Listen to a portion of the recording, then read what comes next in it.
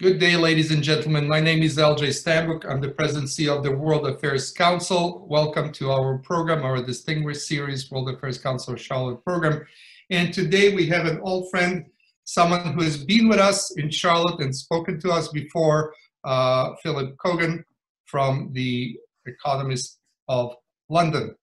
I would like to share with you that the World Affairs Council is a non-partisan, non-government organization.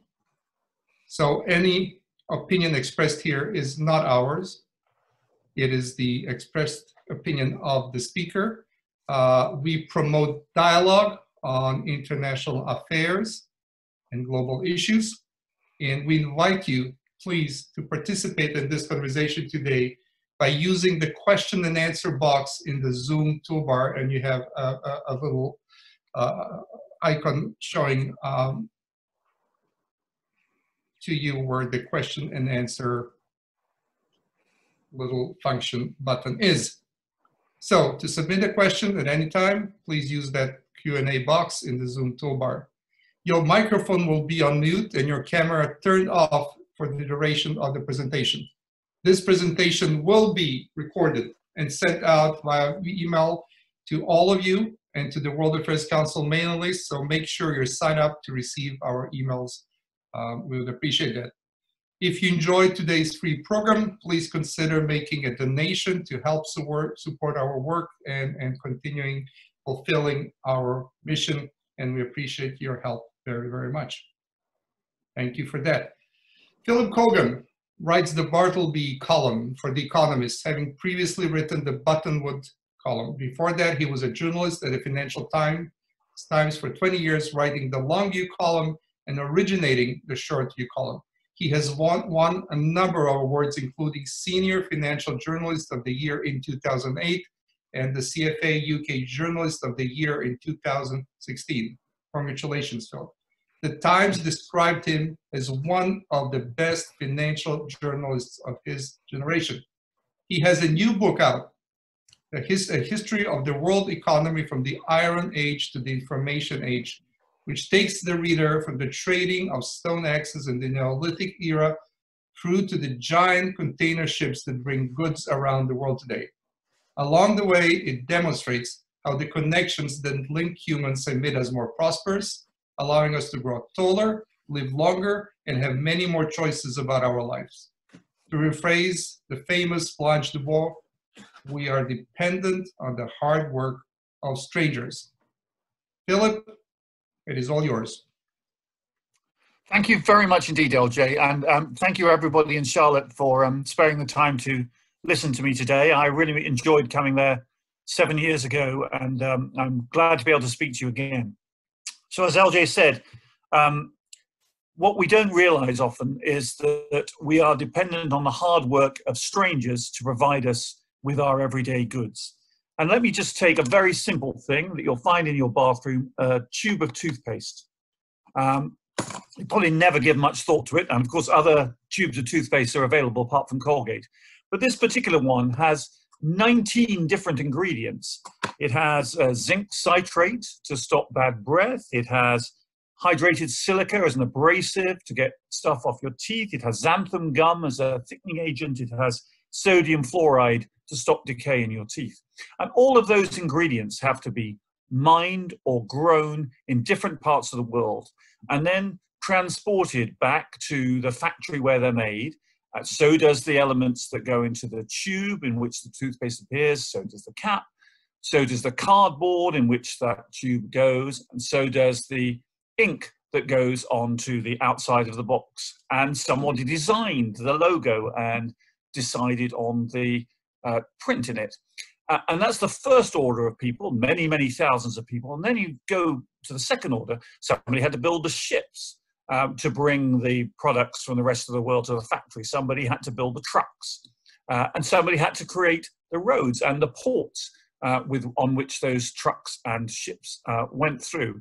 And that's the second order. And then if you think back to a third order, somebody had to finance the companies that did all that.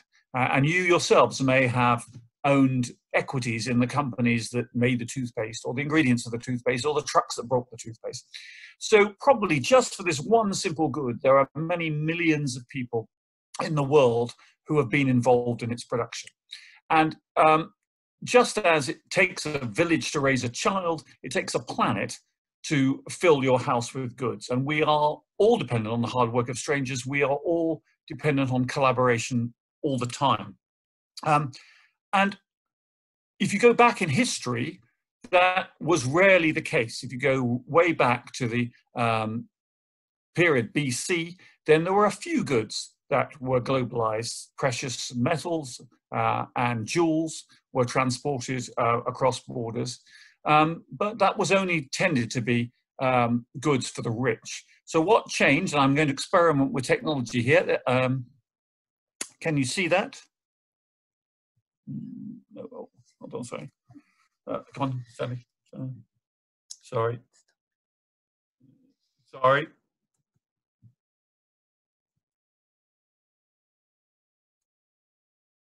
Okay, great. Oh, presentation. Great. Sorry about that. Thank you. My daughter helped with the presentation. So this is the great transformation in the world economy, which appeared about 1800.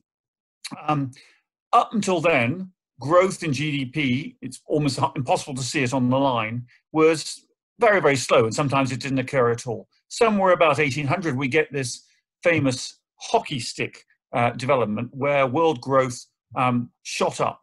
And understanding that is really understanding why we are better off than we were many centuries ago. And it's a number of factors that explain it, but globalization, the linking of the different continents, is one of them. So if you go back to around 1500, two big things happen. First, the Portuguese under Vasco da Gama worked their way around Africa and muscled in on the great Asian trading networks that linked India, the South Sea Islands, and China. And they had better armaments, better ships, and were able to act as a kind of protection racket on that trade. And then the Portuguese, in their turn, were overtaken by the Dutch, the French, and the English, and Europe controlled quite a lot of that Asian trade. And secondly, of course, Columbus meant that Europeans discovered America, and that led to the great development of the silver mines, particularly in Bolivia. And so for a couple of centuries, there was a kind of globalized system where the Europeans brought silver from America and exchanged it for Asian goods, because at that stage, the Asian economy still had lots of very sophisticated things that Europeans wanted. And then in the 18th century or so, we had another key element of the globalization process, which was the discovery of industrialization, the use of coal initially to power machinery. And that was a transformation in human life. So previously we depended almost entirely on human and animal power, a little bit of wind and water, to drive our machines. But suddenly we had this enormous resource of the coal that had been stored many millions of years ago as forest decayed. And 100 years later, then we had the oil. So there are a number of explanations for why this hockey stick went up. Energy, the exploitation of energy, was clearly one of them. Secondly, there was a cultural change. So if you think back to the Middle Ages, very feudal societies, the aristocrats in charge were mainly interested in social position rather than growing the economy. Oddly enough, the Black Death, which itself was a symptom of early globalization because it swept across with the Mongol armies in the 14th century, that made a significant change. And it, particularly in Western Europe, it freed the peasants, brought them higher wages, and started a process whereby ordinary people had the ability to buy a few more goods. And in the 17th, 18th century, you had what's called the Industrious Revolution, where workers were very interested in buying tea and coffee and pots and cutlery, and this meant that they worked rather harder. In Spain, Italy, in the 16th century, there were 200 holy days which people would take off, and they could probably afford to do it in the agricultural economy. In the artisanal industrial economy, that didn't happen. People worked an awful lot harder. And culturally also, we learned via the discovery of America by Europeans that there were more things that were known than the ancients knew. Previously, we'd sort of thought almost that everything that we needed to know had already been absorbed by the Greeks and Romans. And that clearly wasn't the case. And science developed, and people started to investigate the natural world and the world of science and try and experiment with new things. And that fled through into a great technological change. So technology, culture, the discovery and, of course, exploitation of America and its people and of Asia, and this huge energy source all came together in the 18th century to create this hockey stick development in global growth. And secondly, it took a while. So this graph is global life expectancy. There was, in the early years in Britain in the 19th century, actually a decline in life expectancy in some of the cities that were created because the conditions were so awful. There was no proper sewerage or proper running water, so disease spread very quickly. And the conditions in the factories are pretty grim too. But from about 1850 on, we saw a pickup in life expectancy. And that meant, and that gradually started to spread through the rest of the world in the 20th century. And as you can see, it took off definitely after 1950 or so. And another enormous development that economic growth created was the ability of people to have their children survive. So often in the earlier years, a large proportion of children, 40% or so, would die in the first 5 years of life. As you can see, again, from this graph, that proportion has thankfully declined significantly. And again, there's been a big decline in the last 50 years as the developed world has benefited from some of the changes, sorry, the developing world has benefited from some of the changes we in the developed world had before. And another great change is that the boon of the Industrial Revolution was largely seen in Europe and America, Japan as well, up to about 1950 or so. But in the post-war era, we saw the great success of the Asian tigers, the Singapores, the Taiwans, the South Koreas. And then in the last 30 years or so, we've seen a big fall in global poverty as China, India, and some of the other Asian nations and some African nations have come into the global economy and have been able to benefit from economic growth. So these are enormous changes in the global economy that have been very beneficial to people in the last 300 years. And the benefits of that are not just confined to the way that we traded goods. The 19th century was also an enormous part of global migration. So the peopling of America in the 19th century, which went on from 1820 to 1914 in huge numbers, created, of course, the great economy that you have, the great nation that you have now. But it also allowed many of the people from America who'd been stuck in very poor agricultural economies and sometimes persecuted for their religion or their politics, allowed them to escape the European feudal states and like Austria-Hungary, Russia, and come to America. So that global migration was almost a sort of fantastic improvement in efficiency of the global economy as we moved from places where we had too many people and not enough land to America where you had plenty of land but not enough people. And that helped, of course, grow the global economy in the late 19th century.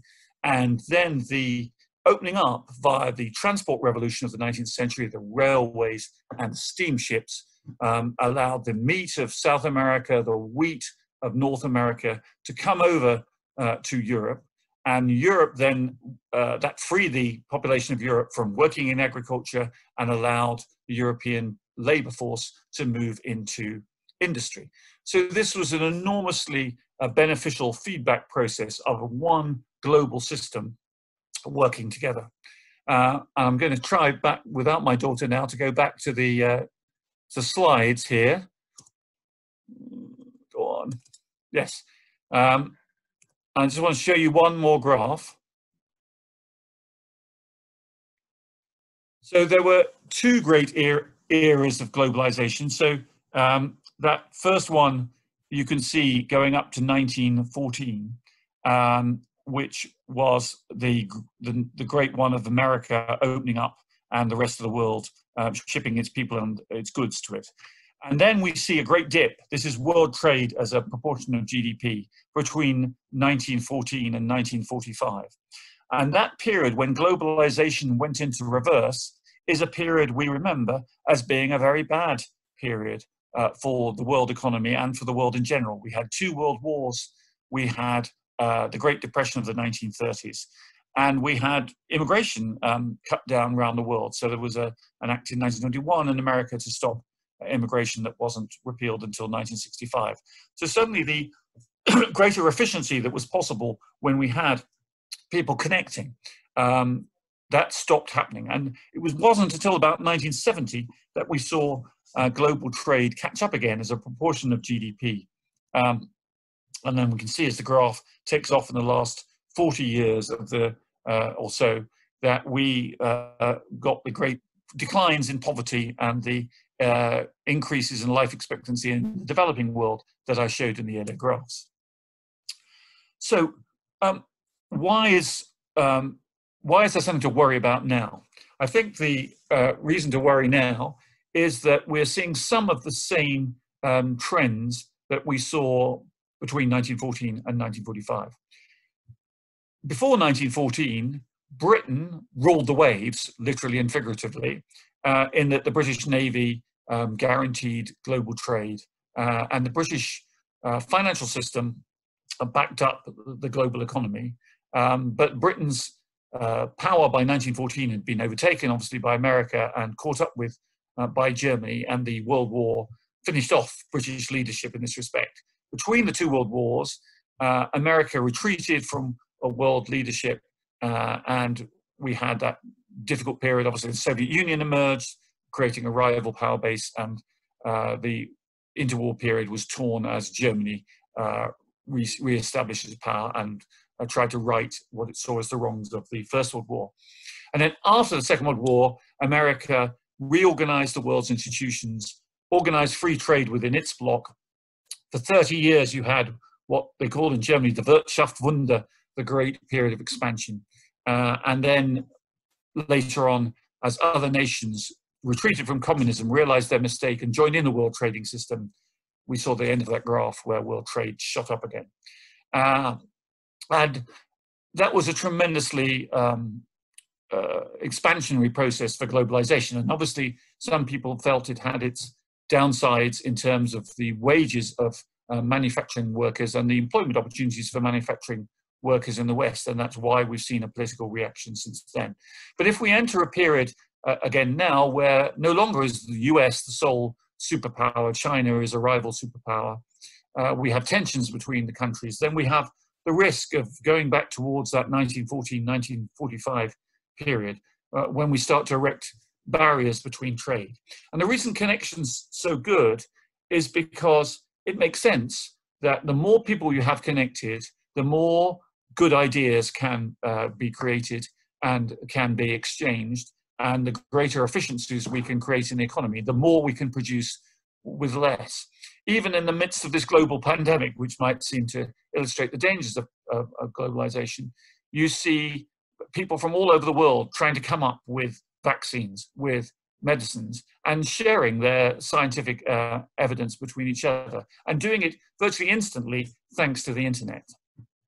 So there is the great scope for globalization, I think, to still benefit mankind. And it's a danger if we start retreating from it, as I suppose at the World Affairs Council you would understand. Now, I just want to also mention that some people take a quite different view about economics and say that GDP is not important, that it's we concentrate too much of it at the extent of at the expense of everything else. And there's a great Bobby Kennedy speech which you can look up afterwards, where he says, you know, GDP doesn't capture the joy over the birth of a child or the beauty of the forest or whatever. And all of that is true. But I just want to take you back to the period before globalization, the great expansion, the hockey stick that I showed you earlier. And imagine that you were born not in 1970 or whatever, but in, say, 1420. So if you were, as I mentioned, your initial battle was to survive the first year or two of life, and infant mortality was around 30% back then.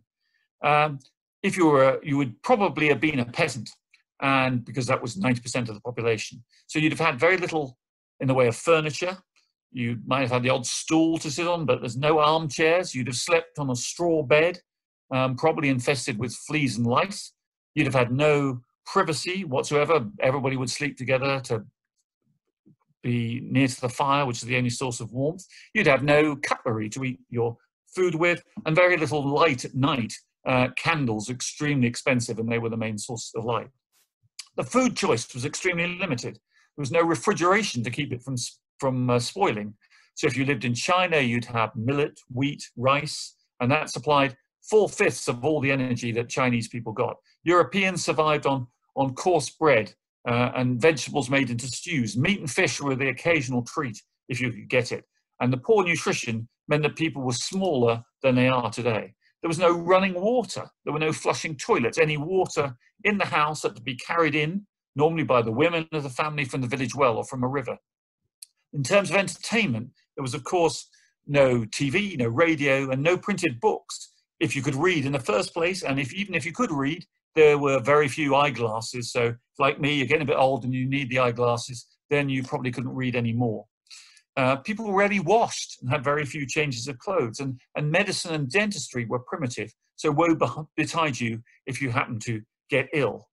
Women had to have several children to ensure that 1 or 2 made it to adulthood, and 1 in 3 died in childbirth. So pregnancy was a high stakes gamble. Life expectancy overall was under 30 as opposed to 80 or so in the developed world today. If your house was robbed or attacked, there was no police service to protect you. And if the wood or straw in your house caught fire, there was no fire brigade. If you were male, you'd spend most of your life working on your own patch of land, or when they demanded it, the patch of land of your social superiors. You would need permission to get married from your local lord. If you're a female, you might be employed as a servant until you're old enough to get married. You do the bulk of the housework. You'd also be expected to raise crops and earn money by sewing or spinning. That's why we get the term spinster for single females. And most people would spend their entire lives within a few miles of where they lived. Roads were rudimentary. There were no railways or planes or cars, of course.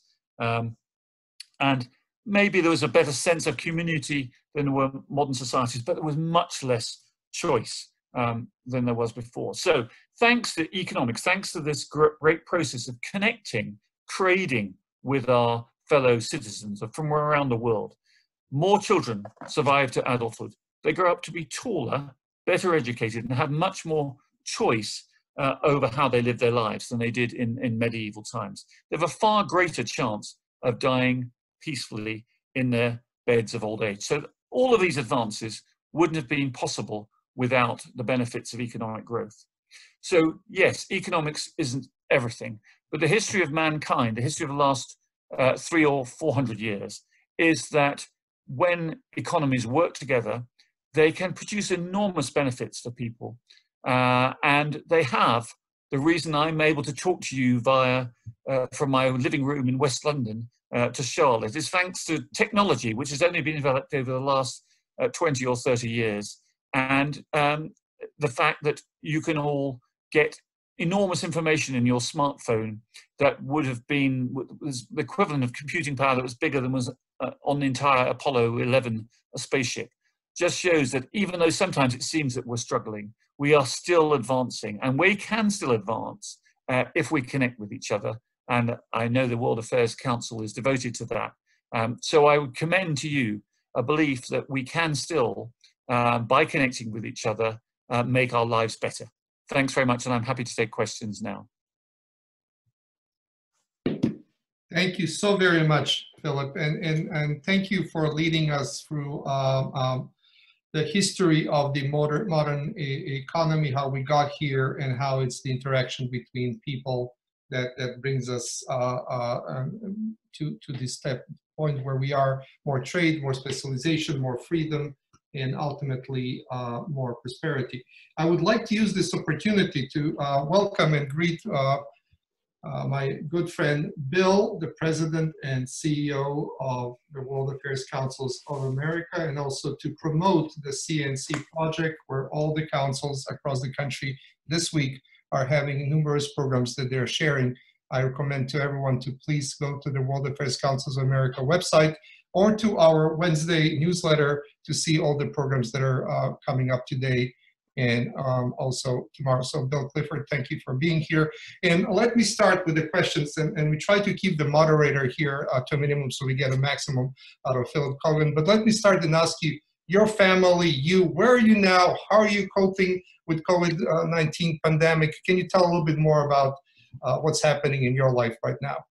So I'm in West London. I work for The Economist, and it's been 7 weeks since I was last in the office. We've been working from home for all that time. And my wife works for the BBC. She's busy trying to make a program at the moment for the World Series, for the World Service.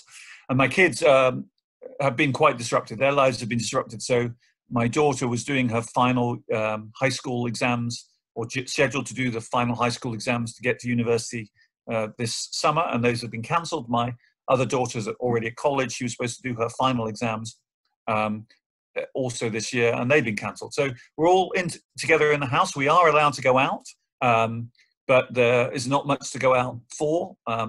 Restaurants, coffee shops, pubs are all closed. Most shops are closed. It's basically a matter of going to the supermarket to get the groceries. And there is, much to my sadness, and I think yours, LJ, no sport to watch either. So it wouldn't be so bad if we were stuck here on our own if there was sport to watch all the time, but we haven't even got that. But we are sadly the second most deaths in the world after America from the pandemic. So we've had our own problems with policy, but they're expected to start to ease up some of the restrictions from Sunday night. Thank you so very much, Philip. So we will start now with the question and answers. We already have some questions posted. Please feel free to put your questions up as soon as possible, and I'll turn it over to Jesse Herman. Jesse. Hello, so thank you for that presentation, Philip, and thank you to all of the attendees that were able to participate today. We're delighted to have you here. As we've mentioned, feel free to go ahead and submit your questions in that Q&A box. My name is Jesse Herman. I am the Director of Programs here at the World Affairs Council of Charlotte. I will be reading off the questions and then turning the presentation back over to Philip. So let's get started today with a theory question. In T.M. Scanlon's philosophical book, On What We Owe Each Other, he explains that since there is no guarantee of moral desert when we die, the only reason we should be good people is because it's what we owe to each other. How would you relate Scanlon's idea to yours on the work of strangers? Gosh, what a profound question. I was expecting something more on economics. Well, I think Adam Smith was very good on this, that we don't rely on the beneficence of the butcher, the baker, but on their self-interest. But people are social animals, and we depend on each other for everything. So I'm a journalist. As you probably might have seen, my daughter helped me with the technology. If it was entirely up to me, I'd probably have to send this speech over by pigeon to you in Charlotte. So we all have skills, and the beauty of codependence is that we can do what we are best at and rely on others to supply what we're not good at.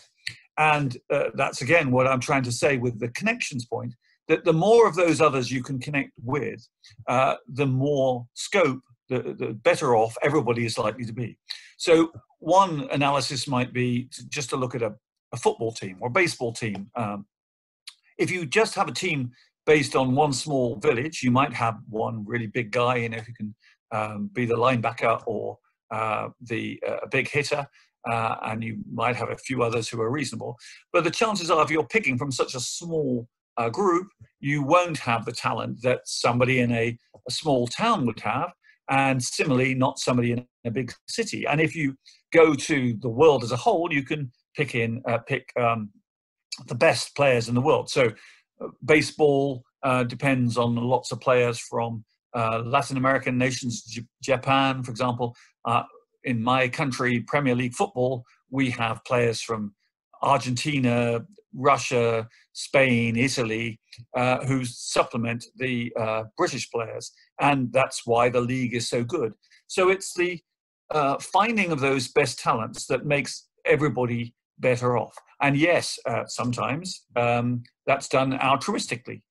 So after this talk, I will be going outside at 8 o'clock precisely to clap for the National Health Service, which everybody does at 8 o'clock on Thursday night in this country in the course of the pandemic. And one of my neighbors, who was a private dermatologist, has gone into the intensive care units to try and help out over the last few weeks. I shall be clapping for him. So sometimes people do connect for altruistic reasons, and sometimes they do connect for economic reasons, but it's those connections. Without those connections, we would struggle. And there's a story in my book about a guy who tried to make a toaster from scratch, tried to assemble all the raw materials. It took him 5 years, and when he turned it on, it lasted about 10 seconds before it burnt out. We couldn't possibly do everything that we create everything that we need by ourselves. We depend on others. All right, so a question from Peter Gisella. In your book, Paper Promises, you mentioned that new systems will emerge. So in May 2020, during this COVID-19 economic crisis, what new systems will emerge for hardworking strangers? Yes, that's a good question. Now, I confess, I expected the debt to lead to a rearrangement of the global currency system. That's one of the things that book argued. And that hasn't happened, I admit to that. And the reason that it hasn't happened is that we changed in a quite different way. We moved to a world which I don't think anybody would have expected 15 years ago, and not even 10 years ago, where we have virtually zero interest rates around the globe, and the central banks of the world in this crisis buying up not just government bonds, but now corporate bonds. So we have an extraordinary system where the whole thing is kept afloat by the creation of new money to keep us going. And that's something that the authorities have been more successful in pulling off than I would have expected 10 years ago. But we are now seeing new systems emerge. And I think the worrying thing is we might get the emergence of 3 different trading systems. So the tensions between America and China might lead to countries being forced to choose between the 2 countries. So you've seen China try to punish, for example, Australia for calling for an independent inquiry into the virus. You've seen America punish people who cooperated with Chinese companies. And then you've got the European Union as a third block in the middle. And this is quite similar to the dangerous period we had before 1914, where you had the world emerge into those big power blocks, Britain, France, Russia, Germany, Austria-Hungary, and then, of course, America on the side there. And the danger then is this leads to the siloing of the world rather than the cooperation of the world. And I'm not sure how we're going to get out of that, because the effect of the last 20 or 30 years of very poor wage growth for people in many Western countries means there is a sort of hostility towards globalization, which is understandable, but means that nationalism is very appealing. And it was nationalism, of course, that was the big problem in the 1914 to 45 period. So I'm a bit worried that the changes in the system now will not be good. A question from Sandra Doliter. Can you talk about child labor and forced and bonded labor that are still prevalent in supply chains of many major brands? Yes, that is terrible. And of course, we should mention, I do mention in the book, the role of slavery in the Industrial Revolution, and it's important not to forget that. It was only abolished in the 19th century. And it's significant that when Britain abolished slavery, they compensated the owners but not the slaves, which is a rather terrible indictment. But yes, you're right. There are still areas of the global economy where child labor is used. The people in those countries, of course, would say, and there is some point to this, that child labor was always used in the agricultural sector, and putting their children out to work in factories actually makes the family better off. And this happened in Britain, this happened in America in the 19th century. And so this is a process that countries go through before they eventually get prosperous enough not to need child labor anymore. But bonded labor is significant. So that happens in China, as we know. It happens in some other countries. The only thing that can be done about this is to put pressure on consumer brands to stop it. And that does happen.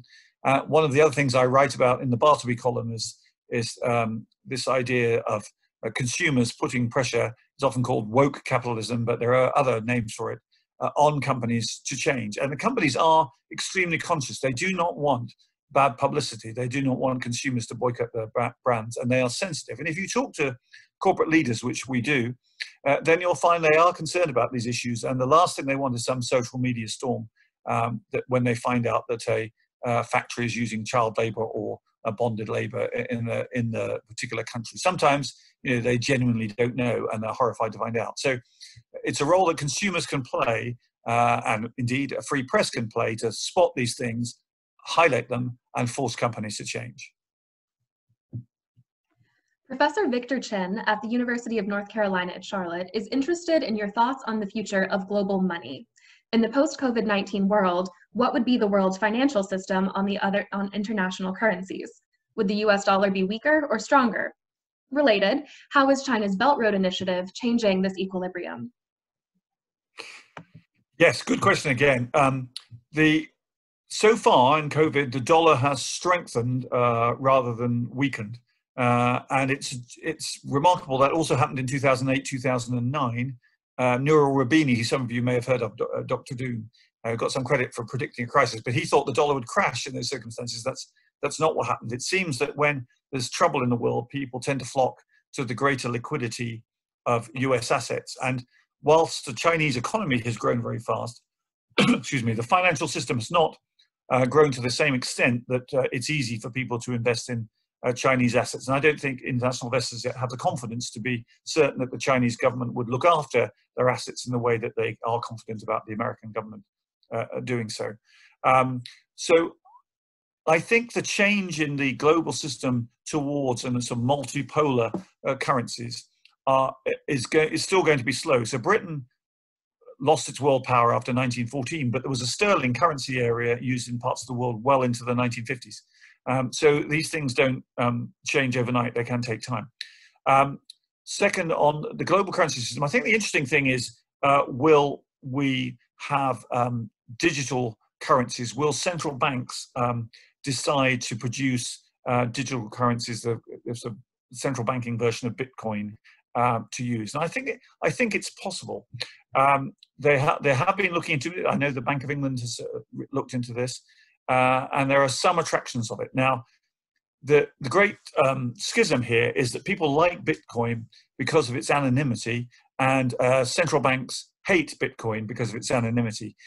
So then we'll have a battle really between possibly between two sorts of digital currencies. One which the authorities want to promote because it means they can track what everybody's doing, and another one that, of course, the authorities are not so keen on.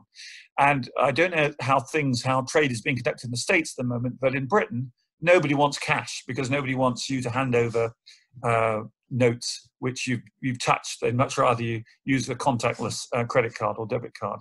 So cash may have been given a further kicking by this, and we may be moving further away from the cashless era, and that opens up the scope for digital money of one form or another to be more important over the coming decades. All right, we've got a conceptual question from Bill Clifford, which is what kind of economy should we reopen? One that goes back to market-driven globalization where the outcome has been stagnant medium wages for decades, or can we move to a new economy where everyone has access to healthcare, not just in a pandemic, where paid sick leave is the norm so they don't have to go back to a meat packing plant and risk disease, and where essential workers are respected, not just in times of a pandemic? Well, I'd agree with all that. It's not necessarily antithetical to having markets, I'd say. So in parts of Europe, we have plenty of markets, and we have public health systems. As I was mentioning, I'm going off to clap for the NHS after this. So anybody who's taken ill here doesn't have to worry about the bills that would follow from it. We have social benefits that mean that workers are kept out of absolute poverty. Britain's sick pay regime is not very good, but France, Germany, they have much better sick pay systems, and much higher proportion of earnings is paid out. And I think the role of key workers is being recognised in this system, and ought to lead to higher pay in the medium term.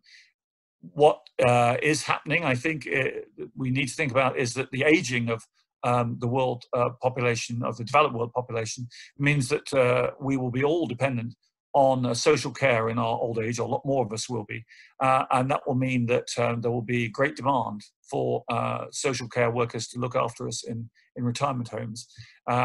Now, the last couple of years has seen a decline in immigration, and my mother, who was in a nursing home until quite recently, the people who looked after her were nearly all from overseas, and if they need to attract people to look after the elderly in future years, they will just simply have to pay higher wages. So just to go back to the sort of philosophical point of the question, I think it's a mistake to say that there is a complete black and white world between completely free markets and state control. Most countries in the OECD, the rich club nations, have governments that spend about 30 to 50% of GDP. And we're really arguing about where the line should be drawn. And in America, it's drawn more towards the free market end of the spectrum. In France and Germany, more towards the state-controlled area of the system, and Britain were roughly in the middle. But if you showed this economy to somebody 100 years ago or 80 years ago, they'd be amazed how big a role government plays. And I think it's foolish to think that the private sector can get along without the government. You need the government to provide security, you need the government to provide courts, you need the government to provide roads, you need the government to educate the workers who work in the factories. And similarly, the government depends on the private sector to generate the wealth that gets the taxes to pay for government services. So I really hope we get away in the next decade or so from this idea that it's all free markets or all the government. It's not. It's a balance between the two, and it's just about where we change things at the margin. The two elements depend on each other. A question from Frederick Grisset. Do you anticipate any adaptation to Brexit as a result of the current pandemic? Well, I would only hope so. The Economist was argued for Remain. I was a European skeptic about some of the elements of the EU, but the arguments that were produced in the referendum campaign was so dreadful that it was impossible not to react against the Leave side. And we've had that since then. So at the moment, we are committed to leaving completely at the end of this year, regardless of whether we have a deal. The idea that after the economic damage created by the pandemic, which the Bank of England suggested might cause GDP to fall by 30% in the current quarter, and for this to be the worst year in the British economy since 1706 this year. The idea at the end of that year, you would suddenly say, oh, well, we can disrupt all our trading links with our major customer for our exports. Just seems completely mad. There is an ideological thing about this that people in the Conservative Party, want to act tough and think the EU will give in. But I'm hoping that by the end of the year, we will see sense and that we will come to some deal whereby the majority of goods and services flow uninterrupted, and that we do sign up to some of the rules and regulations that the EU imposes on member nations, because, you know, after all, there are plenty of EU rules and regulations that are good for me. The British beaches were swamped with sewage 30, 40 years ago, and EU rules stopped that happening. EU rules stops mobile phone operators from charging roaming charges every time I go to Europe. That was abolished. So, you know, the idea that all rules is back to this thing about government and private sector. The idea that all rules are foolish and restrictive, that's not the case. Sometimes rules can be good for consumers, and accommodating with our neighbours is only sensible. A question from Chase Saunders. Regarding the theory of comparative advantage, where everybody trades things they are good at and most things work out well, how does that stand up to China having the population and platform to do everything with value, leaving everyone else to provide food or recreation as colonials? Well, I'd throw that back and say, how did that work out for America, which could do everything of value in post 1900? So America suddenly emerged like a giant looming over Europe in the late 19th century as the population grew, and American meat and wheat dominated European markets. American manufactured goods were better than European manufactured goods. American financial power emerged, but and British relative power declined tremendously. But am I better off than my great-grandfather if you go back to 1914? Yes, of course. So my great aunt, Auntie Amy, she was still in the 60s. She was living in a one-up, one-down house in a cobbled street. One up, one down means you have one room on the ground floor, one room on the next floor, that's the bedroom, and the sink came down, you folded a cupboard. The toilet was outside, so at 2 o'clock in the morning, when she was 80, she had to go outside, whatever the weather. So we have made, people don't live in houses like that. So despite our relative decline, we have prospered in Britain, and that's true of the rest of Europe. Lots of France didn't have indoor plumbing until the 1950s. China does break the rules, does steal secrets, as did America in the 19th century for Britain, funnily enough. But in the long run, if China has its own problems, it will, its population is aging very fast thanks to the one-child policy, a very draconian one-child policy after the 1970s. And it's worried about India emerging to threaten it as a global superpower. So provided that we don't have war and complete trade isolation, then other countries getting rich in the end makes us rich. And America's great relative and comparative advantage in goods didn't stop Europe getting more prosperous in the 20th century, and China won't stop us continuing to get more prosperous in the 21st century. Could the enormous rise in personal benefits from globalization have made some populations, like the United States, take for granted their comfortable lives and no longer see the need for learning history and assume that making money is all that is needed to maintain the status quo? Yes, that sounds a slightly more than a statement than a question, but yeah, I've obviously history. I believe in history. I've just written a book of history, and I think it is very important to learn it. And I think it's very important to learn about economic history as well, because I think people don't reflect that point that I was trying to make at the start, that almost everything we use has been produced through the hard work of strangers, through the collaboration of others. America is a nation of immigrants, people who've come in from all over the world and believed in the American dream and been right to believe in the American dream, and created, the most powerful, prosperous nation on earth.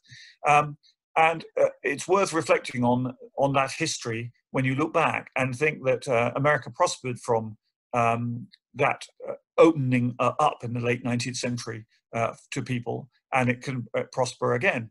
I can't remember the exact statistic on what proportion of S&P 500 companies were founded by immigrant entrepreneurs, but it's quite a high proportion of them. And the many of the technology advances have been produced with the help of engineers from Asia and other parts of the world.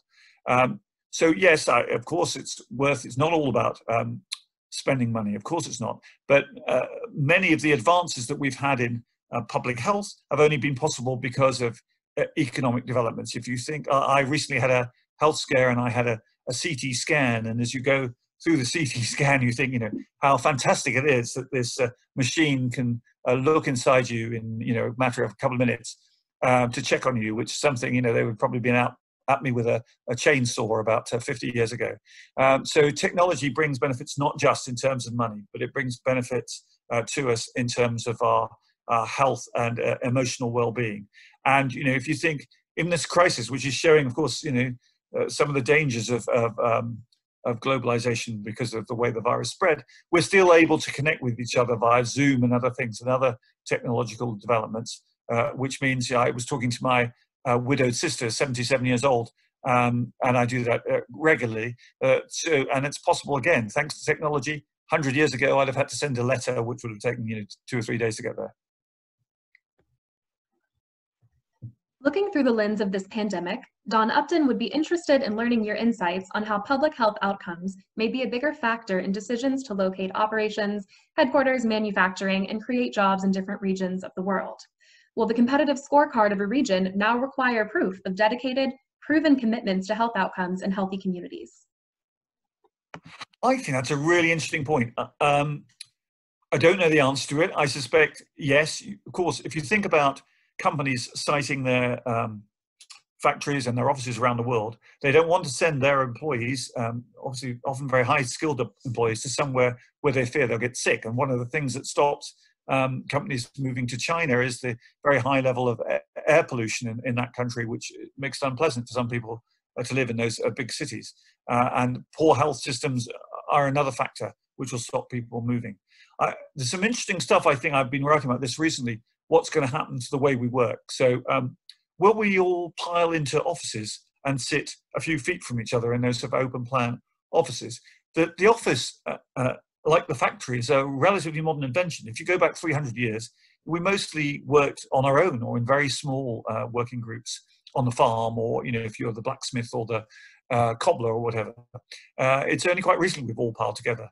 And maybe we haven't adjusted to the fact that we don't need to pile together. Many of us have worked from home over the last couple of months, and we've realized that it's possible to do quite a lot of what we would normally do. And the other factor about this is if you don't have to pile into a big central office, you don't have to pay, Manhattan real estate prices or Dallas real estate prices or whatever. You can move to other centers of the country, Charlotte, or, the suburbs of those states where the real estate is a lot cheaper. And you may have a sort of little hub that you go to that's within 20 miles of where you live, and then you join.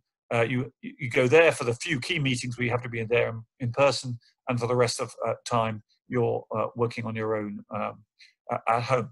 So it may well be that the pandemic does change our attitudes to work, but the question is back to the connections.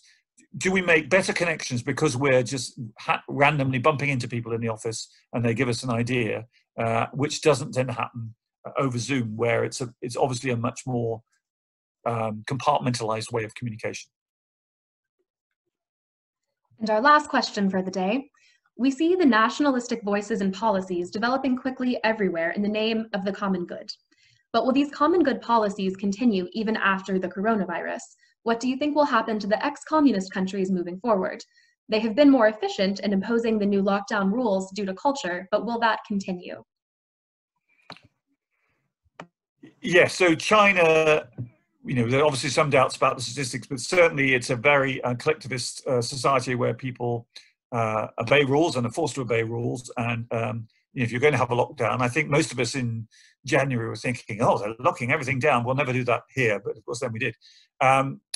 And South Korea, not an ex-communist country, but has quite successfully tackled its pandemic. Singapore, quite a well state-controlled country, similarly has been good at controlling in the non-immigrant worker section of the population. I think we will be worried about pandemics for a few years to come. It's very hard to tell how long these things last. But this virus, to the extent we have stopped everybody from getting it, means that it's still around for the rest of us to get it in the next 2 or 3 years. So that'll emerge, and it's possible. We've had SARS, we've had MERS over the last 20 years. We could have, H1N1 type bird flu emerge again. It's possible these things will spread more regularly than we were used to in, say, the late 20th century. And so then I think public health, the way we look at interactions on a personal basis will change. And those countries who have experienced this and experienced the immense economic damage that they've suffered in the last few years, they will think about how to do it in future. We can't say we aren't warned. Just as we reacted to 9/11 by much greater security on planes, then we'll react to this pandemic with changes in public policy pretty much globally.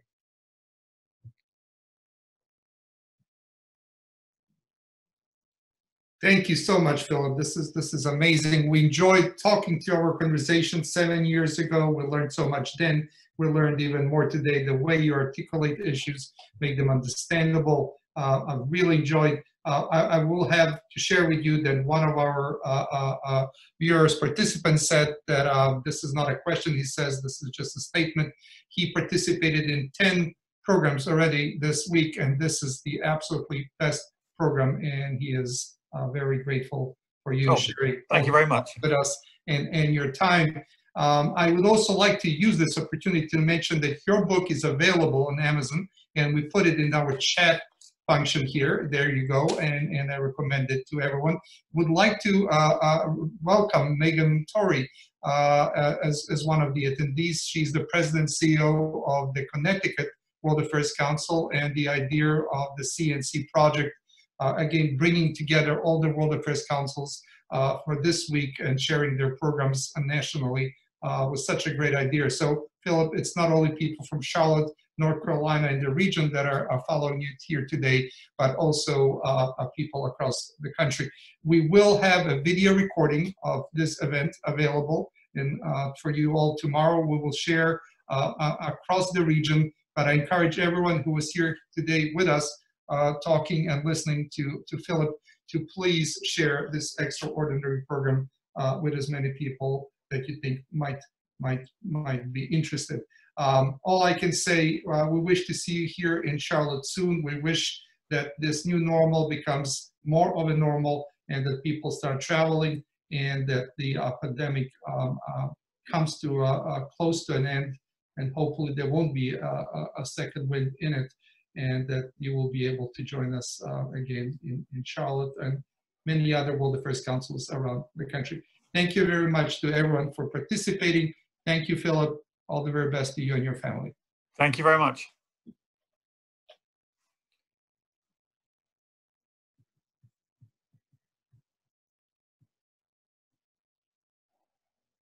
Thank you.